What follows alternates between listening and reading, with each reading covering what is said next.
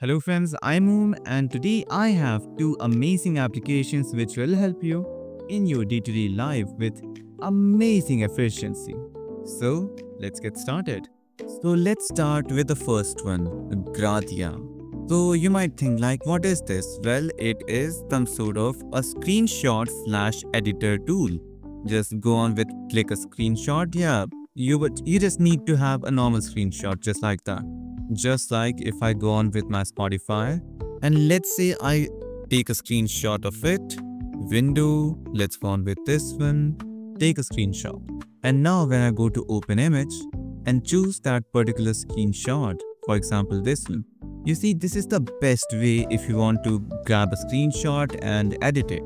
Let's say we have this gradient. Now I want to match the colors, so I'm gonna go with a little greenish ones. I can have it like this, or I can turn a few things to make it look good. And I can change the angle of how I want it to be. You see the way it is changing the whole gradient. It is indeed amazing. And then you have the option to add shadows to the background, which will look damn good. And then corner radiuses, well, let's go on with a little more corners. Let's go on with 50. Okay, 50 is way too much. Let's go on with 20. Yeah, maybe. And then padding and everything else. You can actually add custom, well, what do we say? We can actually change things here. We can write anything we want to over it. We can add text, for example. If I go here and I go to the padding and fix a few things. For example, I want it like this. And then I want to add text here. Let's say let you know, enter. Okay, and then increase the size a lot, let you know. As you can see, we can just drag and drop it to here, and then we can fix the padding if we want to, just like that. We can add lines if you want, like these, and even arrows if you want to point out to something. And then we have the ability to make shapes and other stuff. Like, it is indeed a great screenshot tool in my opinion. And you will agree with me. And we can also make things blurred or distorted, I'd say. Which is a really helpful tool for anyone in my opinion. Or you can add a few numbers here and there, whatever. Like, you have most of the options you would ever need. And then you have some pre-made templates for these things as well. Yep, you do. And the best part is that it is available on Flatpak, so you can install it on any Linux distribution. You just have to paste it and enter and you have a whole picture of it. Yep, that's how amazing this application Gradia is, or Gradia, I don't know. And any screenshot you will take will automatically appear in Gradia because it is directly accessing your screenshot library. Now the next tool we have is, let me just show you right here. Its name is Packet. Now you might wonder what the hell is Packet?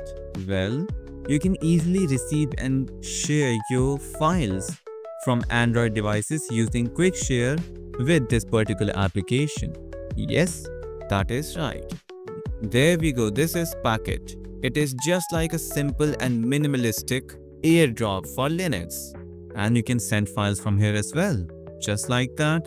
Then you have to hit send and then any person with an Android device will appear here if they have Quick Share turned on to all devices or everyone. There you see, this is my phone, Om Narayan. I can just click it and it will go there. Well, you know what I mean, don't you? Let me just do it again, but with a better way. Just like that, it will show on my phone that it is here ready. And it will show the code, ask me to pair, I'll pair it up and I will receive the image just in a second. And there we go, just like that. It is really an amazing and beautiful and aesthetic way because I like the whole workflow of how we do it. Because this application Packet is pretty minimal, as you can see. Way better than what you get on Windows or even sometimes macOS. Yes, macOS is a little better, but still this is better for me on Linux.